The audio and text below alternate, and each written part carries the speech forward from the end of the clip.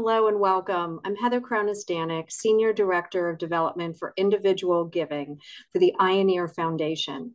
The Ioneer Foundation is the official fundraising entity for the Departments of Ophthalmology and Otolaryngology at the University of Pittsburgh School of Medicine.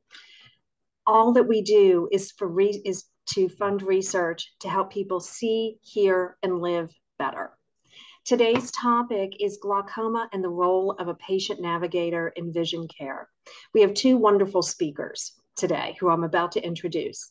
But first, a couple housekeeping tips. You are muted. So unfortunately, you're not able to join us in the conversation, but there is a Q&A button. Send us some questions. We want to answer them.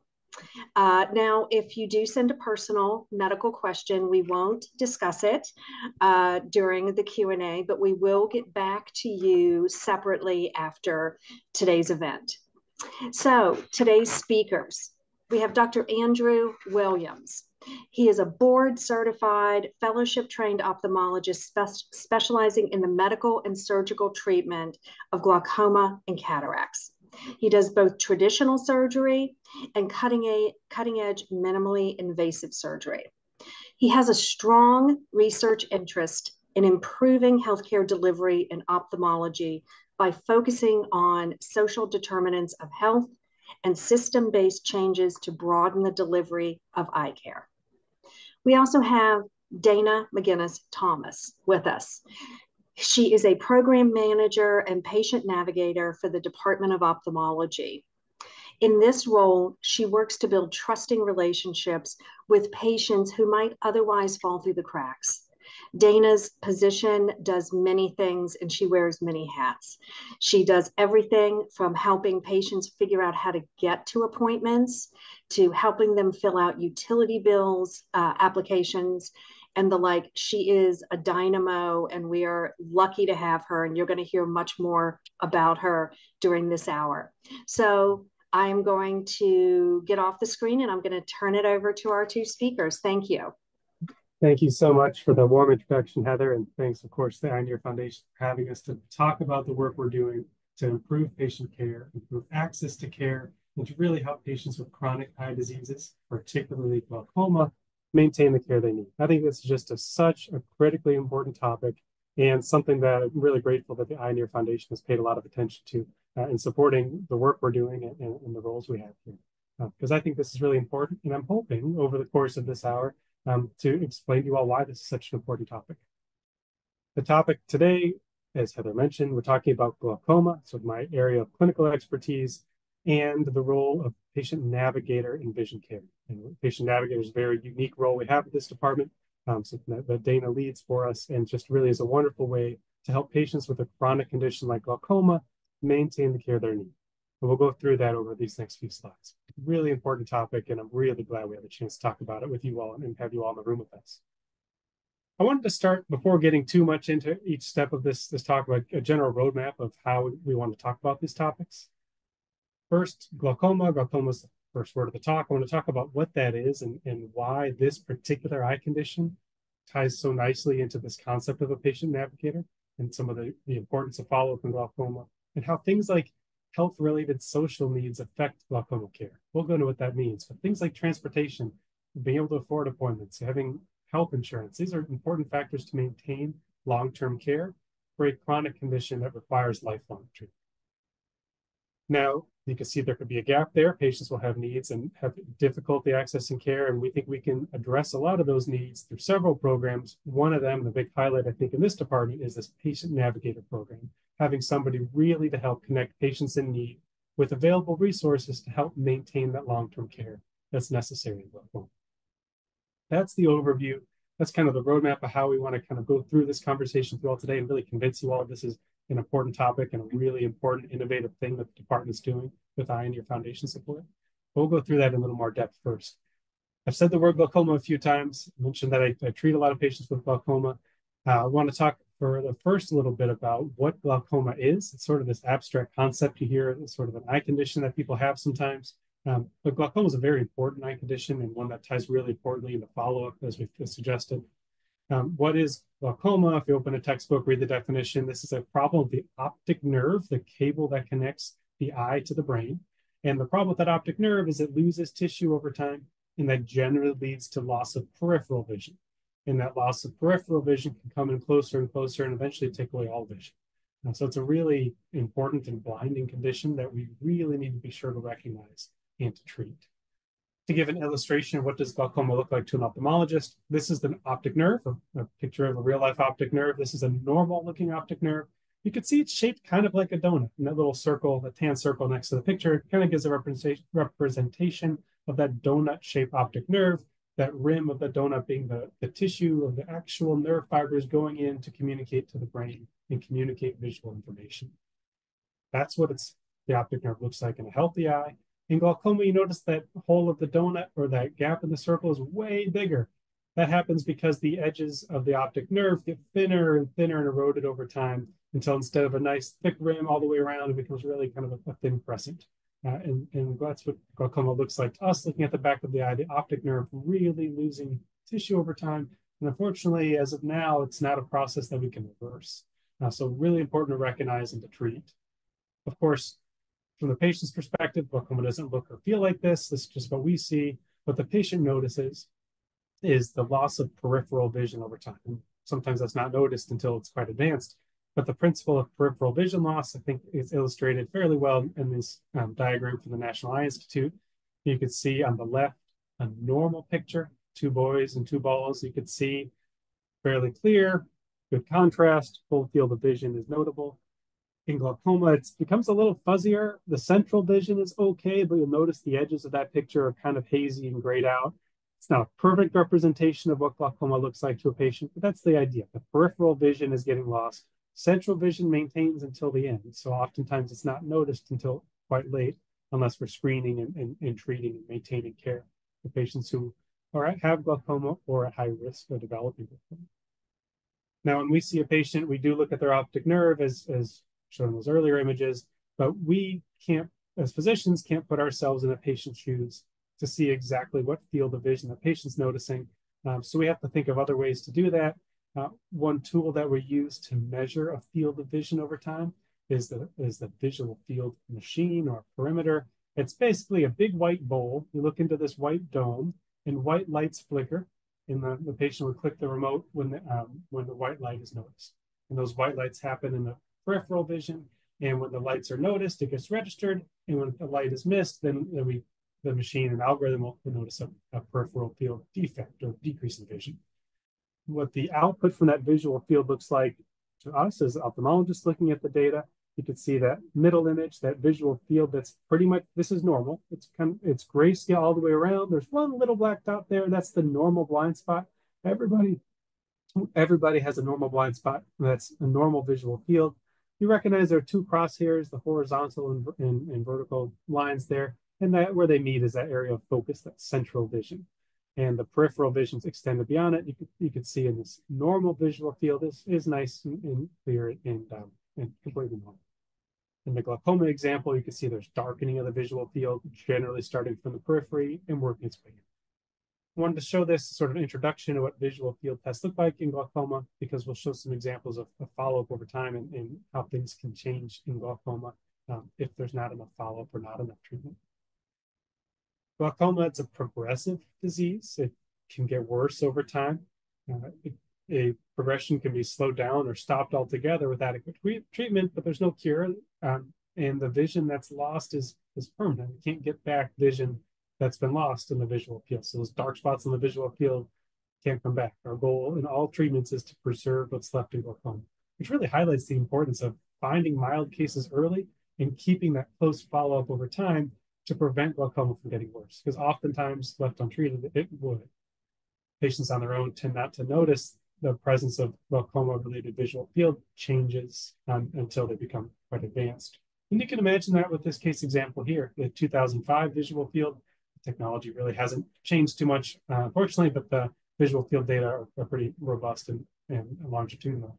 You can see the 2005, a little tiny dark spot in the periphery, probably doesn't have any meaningful impact on the patient's life, but it's such a wonderful time to start treating glaucoma to prevent it from getting worse. as happened in this case, you can see as the years goes on, that dark spot gets bigger and kind of works its way close to that bullseye, the center of the crosshairs, or the central fixation. And that's when you get into things like fall risk, difficulty reading, difficulty navigating the world. And it really highlights the importance of treating glaucoma early and making sure you have that relationship with the patient to maintain long-term treatment over time. A couple of more points about glaucoma. This is not a rare disease. It's very common. It's the most common cause of irreversible blindness in the world. It affects 2% of people over 40 in the United States. It's predominantly driven by genetics. It's nothing that somebody would do to get glaucoma. For the most part, it's pre-programmed. Older age, as people get older, tends to be when glaucoma shows up, and every decade of life, that risk gets quite a bit bigger. Having a family history, getting to the genetic point, there's a first-degree relative with glaucoma, a mother or father or a sibling, and then there's a high risk of that individual developing glaucoma as well. It's not a one-gene kind of disease where if your mother has it, you'll have it too. It's kind of a complex array of genes, but if there's a family history of glaucoma, our ears go up and say, there's a 7 times higher risk of having glaucoma if your mother or father has it. So let's look extra closely. In fact, we're doing some more initiatives in the clinic to say, not only to the patient in the chair, but to the family members next to them, have you had an eye exam? Have you turned 40 yet? Because, it's probably good to just get looked at and be plugged in. There's some racial disparities in glaucoma. Black race, Hispanic ethnicity have higher odds of having glaucoma. And the last line here is eye pressure. I've gotten this far talking about glaucoma without talking about eye pressure. These two concepts go hand in hand, although eye pressure is not part of the definition. High eye pressure is certainly associated with glaucoma, but there are people out there of high pressures and no problems, and there are people with glaucoma. In fact, a third of patients with glaucoma have a normal pressure but have developed glaucoma anyway. So it's a piece of the puzzle as far as risk for glaucoma, but certainly not a defining feature. That said, eye pressure is the one thing we can change of all those risk factors. We can't change age, we can't change family history, but what we can change is the eye pressure. Glaucoma is treatable, so I don't want to sound too dire with those earlier slides. There is no cure for glaucoma, but many treatments are out there to help lower the eye pressure and to preserve the visual field to prevent worsening over time. Our goal is to maintain vision. We have a number of tools to do that, all related to lowering the eye pressure. Just some examples of those tools that we use to treat eye pressure in glaucoma. You may have heard kind of most often the starting point is an eye drop, either once a day or twice a day eye drop. The drop to the surface of the eye helps lower eye pressure through medication. But there are also other treatments out there too. A laser treatment in the office helps to stimulate the natural drain of the eye, that spongy looking thing in the picture that the green laser beam is treating. So a laser procedure to lower eye pressure. And if needed, for patients who have very advanced disease or who are progressing very quickly, or for whom eye drops and lasers not enough, there is the option of surgery, going to the operating room to do one of a variety of procedures to help decrease eye pressure. Again, all this is lowering eye pressure. And in surgery, we do that by having another outflow for the fluid of the eye, whether that's through putting a small silicone tube in to decompress and lower the pressure, or making a bleb or a little elevation of the white of the eye to help the fluid flow. So treatments out there to lower the eye pressure and maintain vision in glaucoma. But all of these treatments require monitoring over time. There is no cure. It's not like you get a surgery for glaucoma and that patient's cured forever and doesn't need to come back. These treatments all can wear off over time and may not work well as months, years, or decades go on. Oftentimes patients need more than one treatment, whether that's multiple eye drops or repeat laser treatments or additional surgery. There's no panacea for glaucoma, certainly no cure. But again, we have these tools and we can deploy them to preserve vision if we're able to maintain consistent follow-up to see that patient. And related to that, if there are lapses in care, if there are patients who have difficulty accessing regular care and become, say, lost to follow-up, that can lead to preventable but irreversible vision loss from undue treatment in glaucoma. So it's really important to have those regular visual field tests and those regular eye exams to help maintain care in glaucoma. And this isn't just anecdote.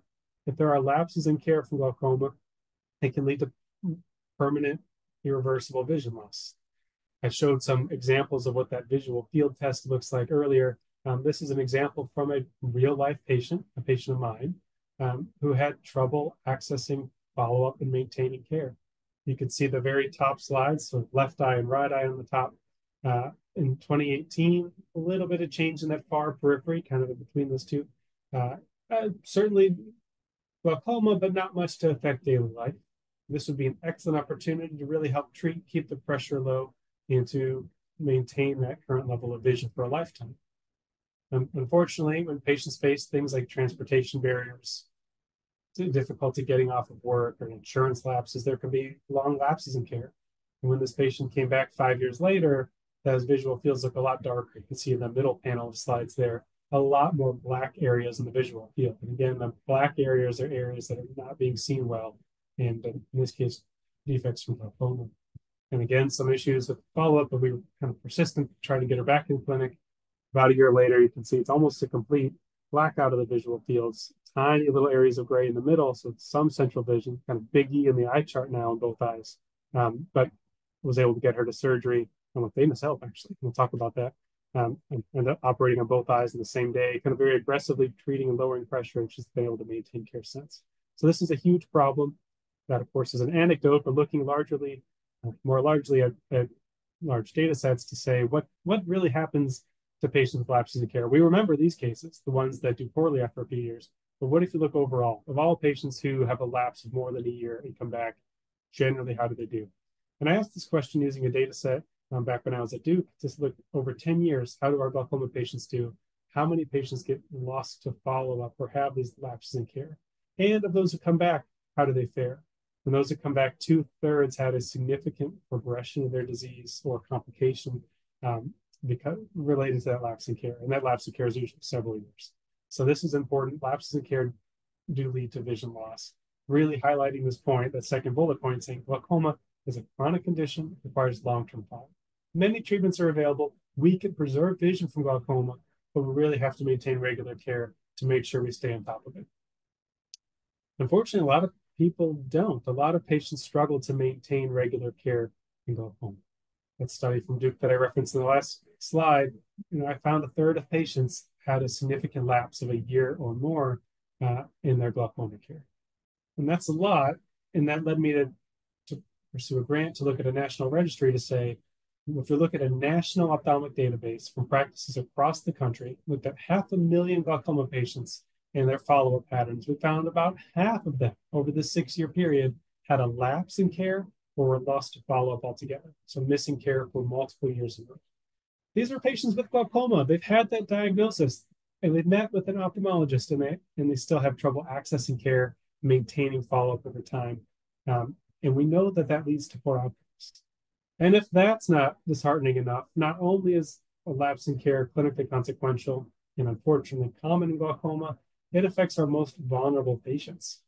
Looking at that IRIS registry or that national registry of ophthalmic patients, we investigated, okay, what is the scope of the problem of loss to follow-up? Very high, but who are the patients we're most worried about? If we look at the demographic and clinical factors at the first visit that we have, who can we predict will become lost to follow-up over time so we know who to focus on? And it's the groups that are really most vulnerable to glaucoma. The oldest patients have the highest rates of loss to follow-up. Minority racial groups, the same groups that are most prone to get glaucoma in the first place, are the most prone to become lost to follow-up and have progression. And the clinical factors I thought were really striking. Patients who have the most severe stages of glaucoma are the most likely to be lost from care. These are the very patients we want to see the most often, to treat most aggressively and to follow each other very closely in this glaucoma process. And they're the ones who are most likely to be lost to follow-up. And patients who have visual impairment or blindness are likewise the most likely to be lost from care. This really speaks to the barriers to care that these patients face in maintaining long-term follow-up, but this really highlights the problem of loss to follow-up. Not only is it common in leading to vision loss, but it's affecting our patients who are most prone to losing vision from glaucoma. So a huge problem. Access to care is going to be really critical to help our glaucoma patients maintain this follow-up over time, because without follow-up, glaucoma is going to get worse. Like with a lot of conditions, it's progressive unless it's treated. And I think one thing that I've really been emphasizing through this work and through the research we're doing is saying we need to put a lot of effort in to helping our patients maintain care, because we oftentimes make a diagnosis and situations come up where patients can't maintain care. And I think it's probably everyone's responsibility to give patients the resources they need to help take care of their eyes. Because it's a partnership, between the patient and the physician. There's kind of a lot of ground at once. I wanted to kind of recap where we are so far as we transition into social needs and patient navigation to address these.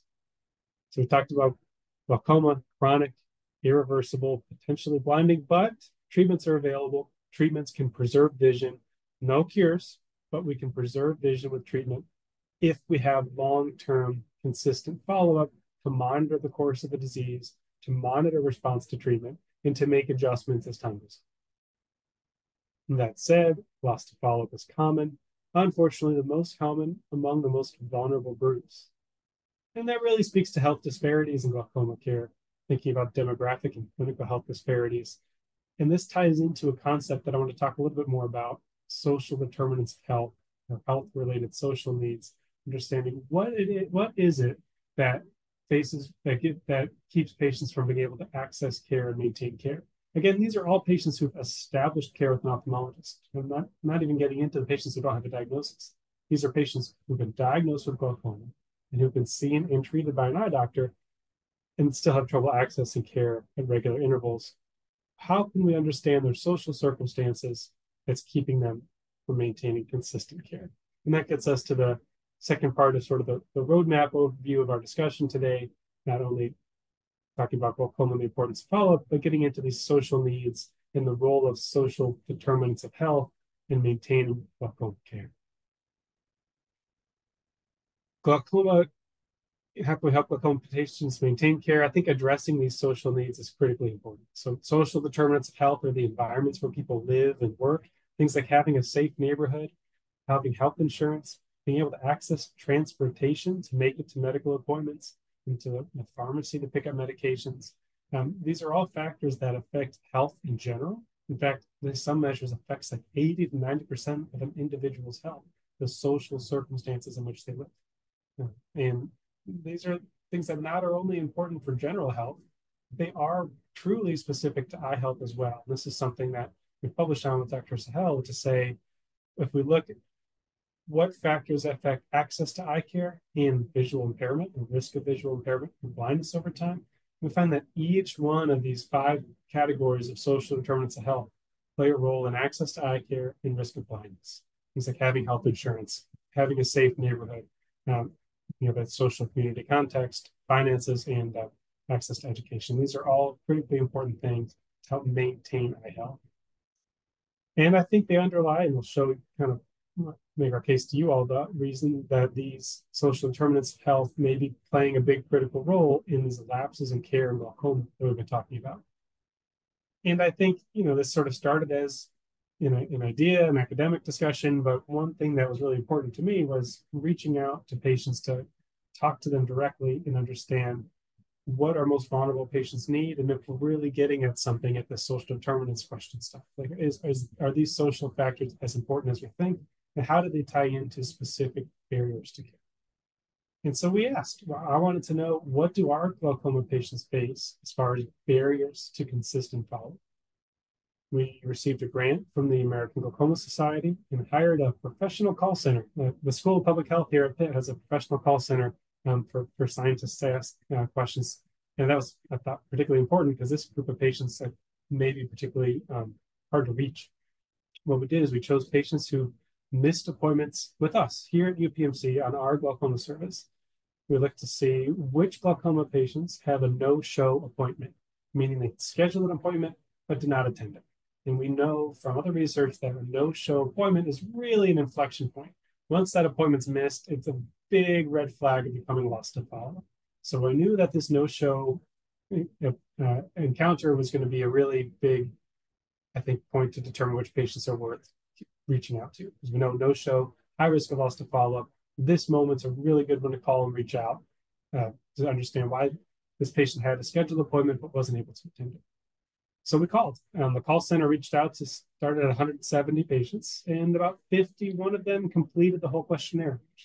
That was pretty good and shows the persistence perhaps of the call center, but also the engagement with patients to answer these questions.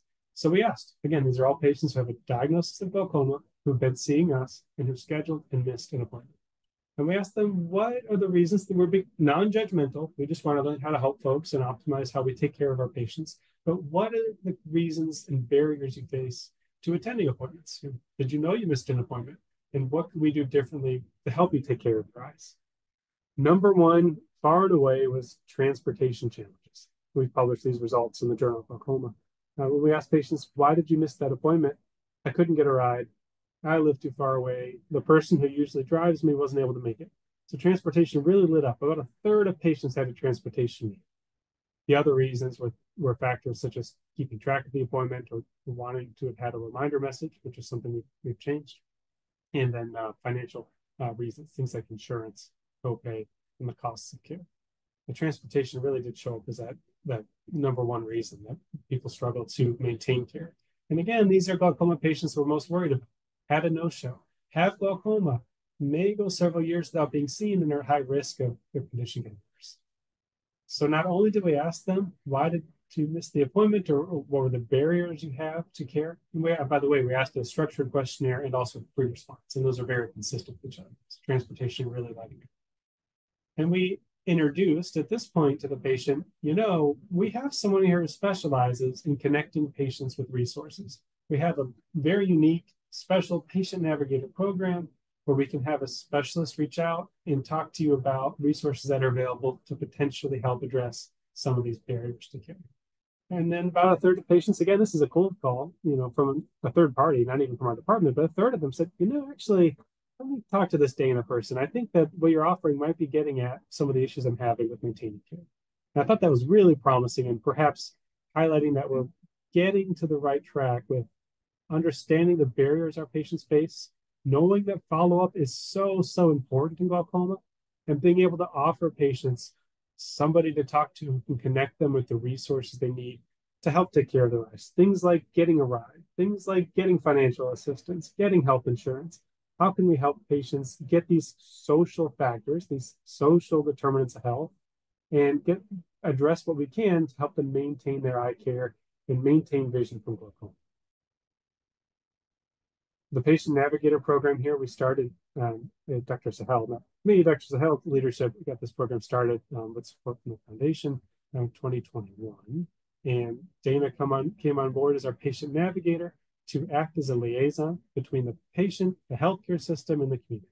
There are tons of community resources out there that can help patients in need. There are insurance-based and county-based programs for medical transportation. But if a patient with transportation barriers doesn't know their insurance has that benefit, doesn't know their county has that benefit, doesn't know how to apply for it, then it's not really helpful. Having somebody act as that glue, having Dana here as a patient navigator to connect patients with these resources has been critically important to address these barriers to care. And she connects, you'll hear from her directly here in a couple of moments, connects with things like transportation, financial assistance, insurance, and even kind of more human things like coordinating appointments to making sure that patients can get the eye care that they need and maintain that consistent follow-up, which, especially in my world of glaucoma, is just so, so important in helping them to take care of their eyes. Probably more important than any procedure or laser treatment I could do is to have that patient maintain care, understand that it's important to have that consistent follow-up, and have the resources to be able to afford medications and have that consistency of care. So enough about me talking about Dana. I think it's probably way more important for Dana to talk about the work she does as our patient navigator program manager, leading these efforts for the department over the last several years and really making a big difference for our patients' lives. So I'm going to switch over to Dana to start talking, and we'll all come together for a conversation at the end. Thank you, Dr. Williams. So my role here at the Mercy Vision Institute, and I also help patients at the satellite offices. I help them overcome any barriers that stand in the way of them receiving timely care. And like we had talked about, transportation is a big concern. Getting them healthcare coverage, getting them connected with even food pantries is critical. And also I do have lots of referrals in the community that I utilize. And I have a list here. These are just some of them. And when I do refer a patient to any of these agencies, I do follow up.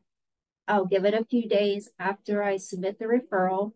I'll call, make sure the referral was received, and then I'll also follow up with the patient. And we've not only see and observe all the work that Dana's doing, but we thought it was really important to publish the results you're doing because it's so impactful. And I think something that other ophthalmology departments or any department could really help to model off of us. And so we published the results that Dana's doing. This is in the Journal of Academic Ophthalmology. And this is just from the very early days. What we did is we looked at first quarter of 2022 to say, what kind of work are we doing with Dana leading with her program to help patients? What sorts of problems do patients have? And is it successful? Are we doing a good job? And so we looked back and she helped over the first 3 months of 2022. Again, when this program is fairly nascent and referrals weren't quite kind of getting the word out that it exists. Even over those 3 months, helped 125 patients. Not surprisingly, based on some of our other data, transportation lit up as number one, helping patients get a ride. Insurance is number two, and finances or financial assistance coming in as that third one. And we not only do we look to see why patients came to Dana, but we look to see what did Dana do? How are we helping with this program to help patients accomplish these tasks to overcome barriers and maintain care? And 98% received support in some way or another, which is wonderful. And really tellingly, 90% had their case closed or that issue resolved. We're able to get plugged in with transportation, ready to go and maintain care. And it ends up being not just for their eyes, but this helps them helps the whole person maintain their care. Not only do we look at our notes to say we did this and we did that and we closed this case, we hired a research assistant and she called patients. We wanted to say it's a quality improvement project. What do patients say about this program? Is there anything we should be doing differently? Are we being as effective as we say we are? And we called patients, and by far and away, patients were effusively in praise about the work that Dana's helped them do. They want a patient navigator for other aspects of their lives. Like being able to have somebody who cares and is able to supply them with the resources that exist in the community has been a huge boon. 3/4 of patients said the program helped them take care of their eyes. I thought that was really telling because this is what it ultimately comes down to is helping our patients maintain eye care, whatever conditions they have, but to be able to get here and to get what they need to take care of their eyes. And I think this paper really spoke to the work Dana's been doing, and we're doing some follow-up projects related to this. It really just shows that this program really works. In 2023, I encountered 535 patients. And some of the referrals that I helped these patients with were housing, insurance, primary care physicians, and not just giving the name of a primary care doctor to the patient. I would ask them, would you like a male provider, a female provider? If there were any language barriers, then I would actually call that primary care doctor and set up the appointment for them.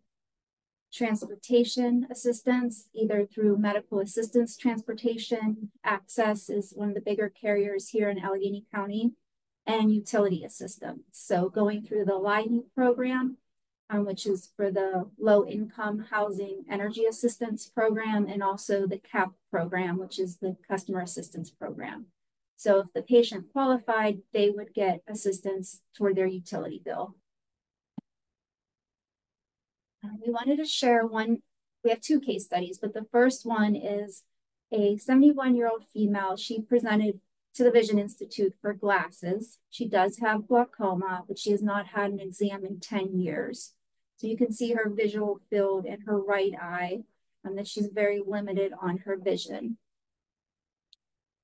So she required a lot of assistance. She had a lot of barriers to care, poor access to transportation. She recently had lost her husband, and she was struggling to maintain her home. No working appliance. Her stove was not working. She had very limited furniture. Her utilities were shut off, and she was using her neighbor's electricity to just charge her cell phone. So how I assisted her was with transportation. I chose to get her enrolled in both Access and Medical Assistance Transportation Program. Access will provide transportation to medical appointments, and they'll also provide transportation if this individual wanted to go grocery shopping, to the bank, maybe a hair appointment, where medical assistance transportation is only for medical appointments.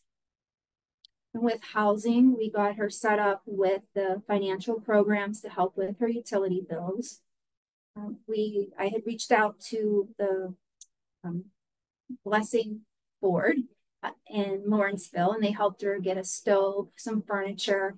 And then I reached out to Breathe, Pennsylvania, and they were able to deliver her a window air conditioner. She was set up with Meals on Wheels, so she received 3 meals a week. And then I got her glasses through the Lions Club. And then I also assisted her with obtaining the death certificate for her spouse. She does require continued engagement, continued follow-up. She does miss appointments. So what I have done is, if I know she has an appointment in 3 days, I'll reach out to her, give her that reminder, make sure she's scheduled that transportation.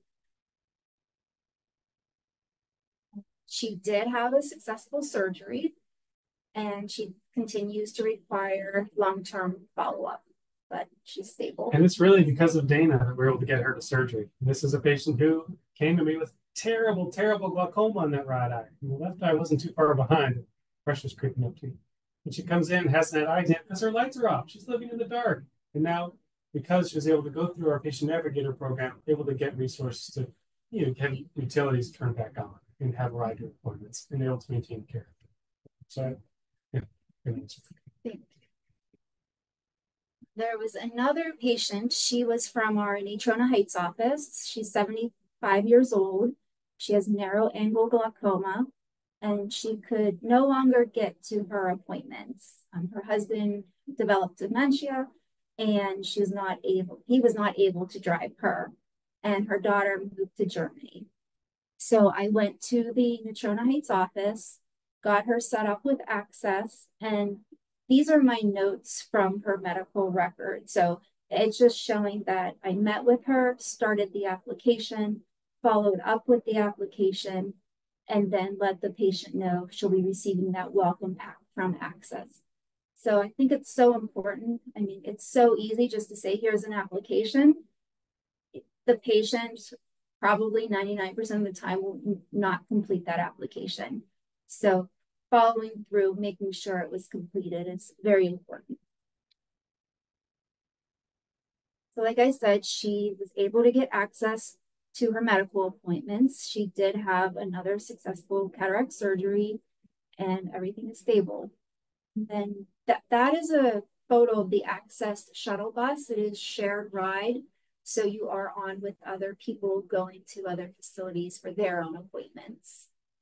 I thought that was such a wonderful example too. Another patient of mine that Dana helped with, just showing how persistent Dana is and really guiding the patient through the process. There's a lot going on. This patient needed cataract surgery. There's a lot to process. She has glaucoma. And on top of that, all this paperwork for other programs, Dana really makes that side of things so much more seamless, being able to talk with her. This patient has social stressors, taking care of her husband at home. So being able to have someone guide her through the process, take care of herself, allowed her to get to cataract surgery with me and really improve her life and keep her glaucoma sustainable.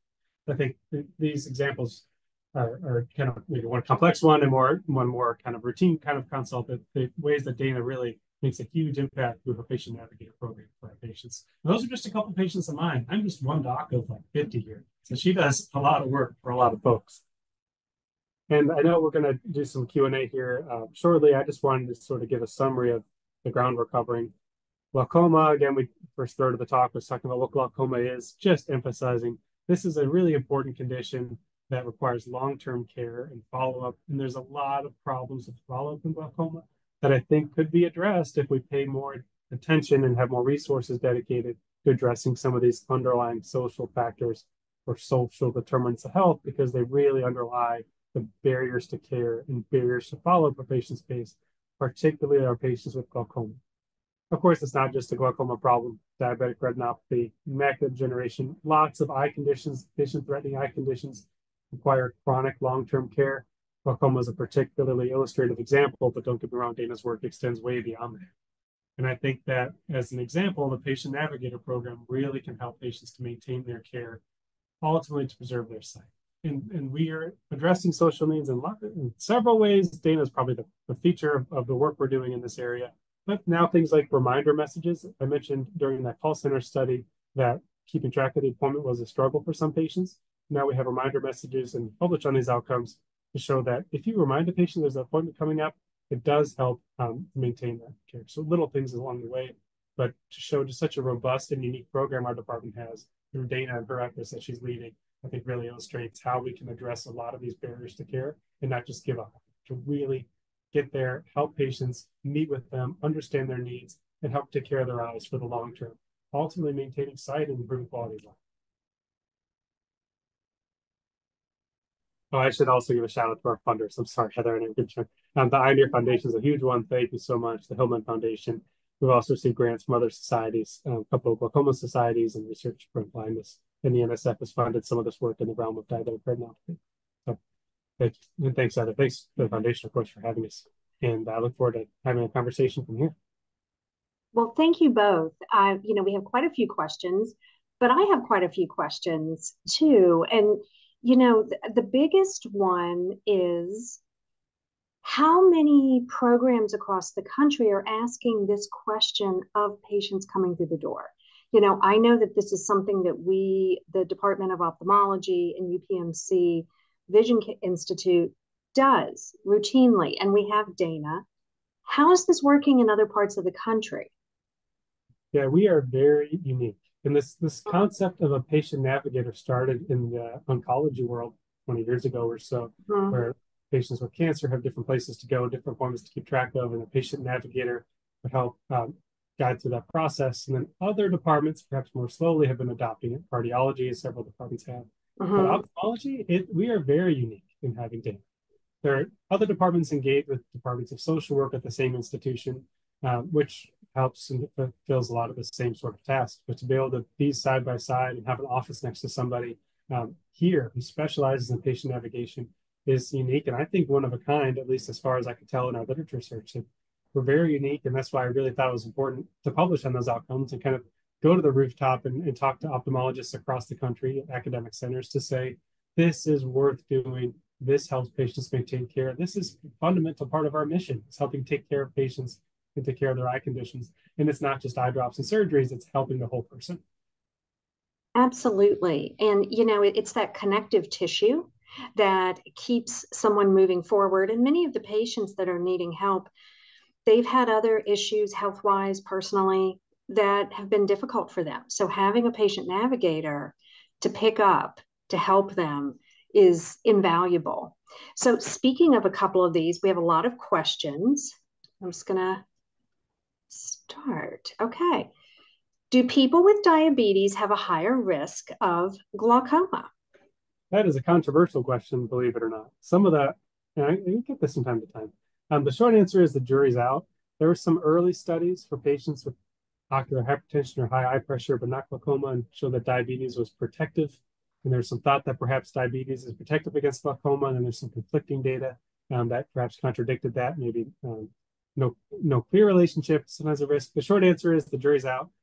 No definitive relationship, although some diabetes medications may be helpful for glaucoma in ways we don't quite understand. So, like metformin. Yeah, there's in the ocular hypertension study, I think there was one thought that the confounding effect was metformin, that the diabetic patients were mild, generally on metformin, which could be potentially a neuroprotective medication. And so perhaps that's why there were fewer patients developing glaucoma in the diabetes group. Even that hasn't played out because there's later a randomized trial that was actually fairly expensive to run that showed metformin did not lead to decreased incidence of glaucoma. The jury's out, but important to take care of diabetes regardless. Absolutely. So second question, is the increased eye pressure that results from glaucoma painful? That's also a good question. The short answer is oftentimes not. By and large, the high eye pressure is not something people notice.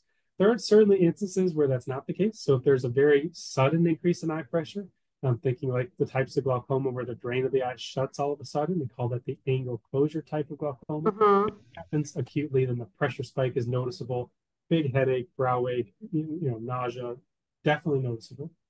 But more often than not, patients have that open angle or long-term kind of glaucoma where the pressure can creep up very gradually and slowly over time, where a patient could have a pressure that's 2 or 3 standard deviations above the mean and not even notice it. In fact, that case 1 example that Dana presented, a patient of mine, she presented with a pressure of like 35 or 40. So the high end of normal is normally about 20. and nothing she knew or felt. She just wanted glasses. So it was it's often asymptomatic or not noticeable at all. And that case is also illustrated for not noticing having glaucoma. She didn't know her right eye was that far gone because her left eye had been compensating, and it was sort of totally unrecognized despite a high pressure in visual field loss. So oftentimes glaucoma is very sneaky like that. It really is not something someone notices until it gets quite advanced. Good question. Okay. Can you have both cataracts and glaucoma, and what are the distinctions? Oh, great question. The answer is yes. And the second case example did have both. A cataract, we didn't talk too much about, is a clouding of the natural lens of the eye. So the eye has a lens in the front to focus the light and an optic nerve in the back to transmit that signal. The cataract is a clouding of the lens in the front of the eye. It happens to everybody over time. As time goes on, everybody gets some degree of cataract, and many people need cataract surgery, a very routine, most commonly performed surgery in the world. Separately, the optic nerve problem is glaucoma, where high eye pressure or even normal eye pressure can result in optic nerve tissue loss in that cupping phenomenon we showed in earlier slides. So cataract kind of in the front, glaucoma mostly in the back. That said, there is some relationship in that cataracts can get thick enough to press on the natural drain of the eye and lead to high eye pressure. So oftentimes cataract surgery, even though it doesn't treat glaucoma, it actually lowers eye pressure a couple of points because taking the bulky cataract out helps the fluid flow. But that's the distinction. Cataract lens in the front of the eye, glaucoma is the optic nerve in the back of the eye. And a person could certainly have both, and almost everybody gets a cataract, whereas fewer people get glaucoma. Thank you. Do people with glaucoma always end up with blindness before they die, or is it possible they never get to that end result? I love that question. This comes up a lot, especially that first diagnosis visit with the patient. Like, goodness, glaucoma is terrible. Is this something I'm going to go blind from? Like, how much longer do I have? Should I sell my car? Mm-hmm. No. We don't have a cure, but we have so many treatments to maintain vision. We're able to keep that progression to near zero over decades. There are young patients who get glaucoma from genetic mutations and other things, able to maintain their sight for decades with minimal change from glaucoma, as long as we have that close relationship and that close, careful follow-up and monitoring the appropriate treatments. That there is nothing foregone about glaucoma. We're able to have a partnership to maintain vision, and blindness is actually quite rare from glaucoma. As long as we're plugged in and receiving treatment, able to maintain sight, maintain independence, maintain driving.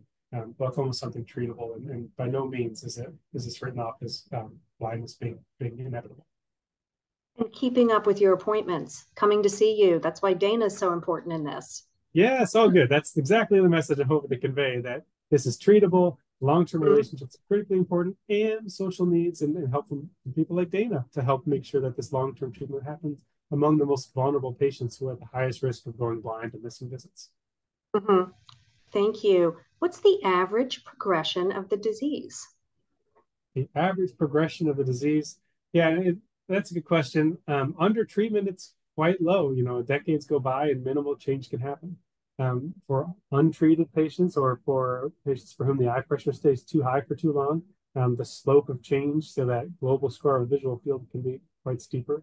But the average progression, by and large, one thing I like to say is most patients we see are going to be fine. They will live their full lives without even noticing the peripheral vision loss they have from glaucoma. That their other eye compensates, it's far in the periphery, going to be just fine undergoing treatment. And so to think, what is the progression? How much longer do I have? Extrapolate how long? What if I live this long? Will I go blind then? Most patients with glaucoma are going to be just fine. This is not something that is going to be noticed unless we have lapses in care, or that happens to be a quickly progressive form of glaucoma. As long as there's that contact where we maintain that care and maintain close treatment and monitoring, we can make it so that glaucoma is just something you take an eye drop for, not something you notice day to day. It's not true for everybody, but for the most part, as long as we're having early enough recognition of glaucoma and long-term maintenance of care, things are going to be all right. And again, talk to your provider and see if you can get Dana to help you, so you can keep coming back to your appointments. And that's a really important point too, Heather, because not only is it important to recognize glaucoma early, but it's important to recognize social needs early. And one thing I didn't talk about in this talk, but Dana and I talked about earlier at a presentation this morning, is we screen for social needs here. We ask patients when they check in, are there troubles with transportation or finances or health insurance that we should know about? And if there's a positive flag, then that allows us to introduce that topic in the conversation and to introduce resources such as Dana to say, you said you had trouble getting to your rides or picking up prescriptions. Is there something we could do? Would you like to meet with somebody to help with that? To really screen, not just doing a phone call after an appointment's missed, but to say for everybody, what needs do we have on file and how can we help address them? And I think that's something primary care has been doing for decades in women's health as well. And now we in ophthalmology are the third one's in, able to implement the screen across all of our sites using the UPMC standard questionnaire and our electronic record.